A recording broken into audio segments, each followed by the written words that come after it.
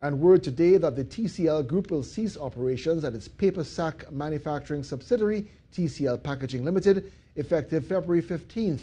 The company, via a press release, stated that the decision was made after a detailed analysis of the short to long-term prospects of the plant's operations. TCL notes that in view of the current economic reality, it became uneconomical to continue with this operation. The move, it says, will further protect the group's largest investment, its cement, concrete and aggregate manufacturing operations, safeguarding national and regional construction sectors, economies and interests.